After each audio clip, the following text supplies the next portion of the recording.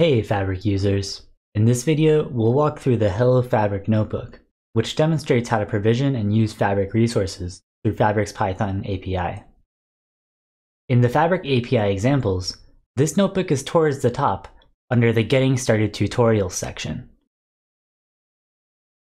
Before running this experiment, you will need to run a separate configure environment notebook.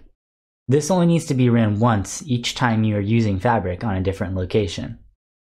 You can find this notebook by clicking the link here under Step 1, or back in the Fabric API examples.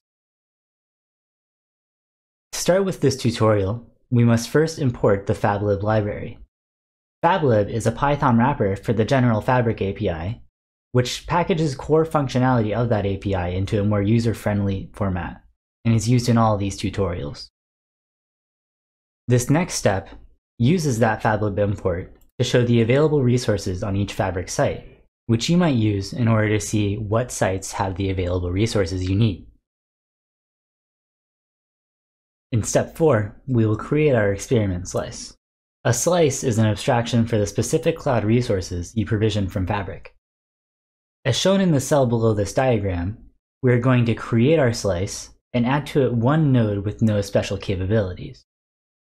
This diagram represents what will be going on inside of the node once provisioned. Lastly, in order to provision the slice's resources, we'll run the slice's submit method, which uses the lower-level Fabric API to access Fabric's resources and allocate them to your user. This step can take several minutes, so for now we're going to speed up the video until the submit request is completed.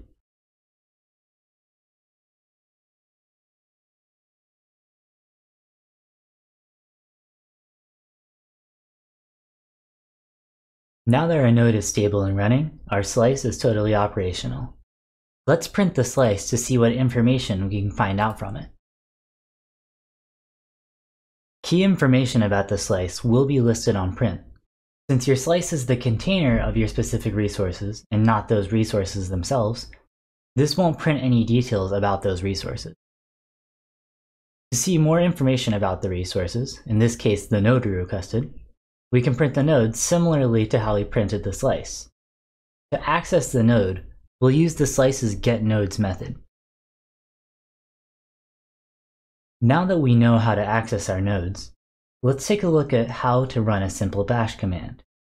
Using the node's execute method, we can pass in any bash command to be ran directly on the node's command line.